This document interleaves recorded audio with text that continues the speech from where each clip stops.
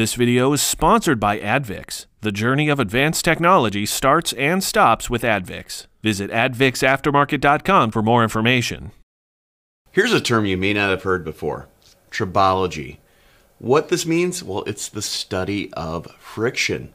And when you're dealing with brakes, friction is a critical force that you need to stop the car.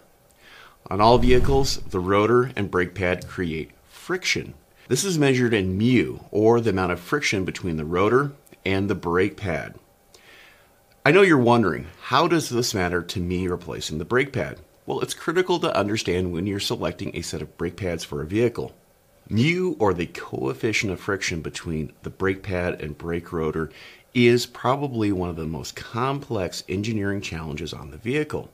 The OEMs and friction material companies will spend a lot of time tuning the friction material for the platform or vehicle. In other words, they're trying to achieve a mu, or a coefficient of friction, that is relatively flat, that produces the correct brake pedal feel for the customer.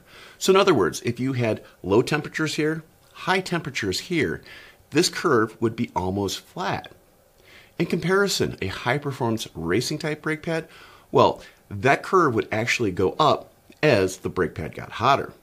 But there are some low-quality friction materials out there that will actually lose friction as they get hotter, and they'll go off like this. This is typically described as brake fade.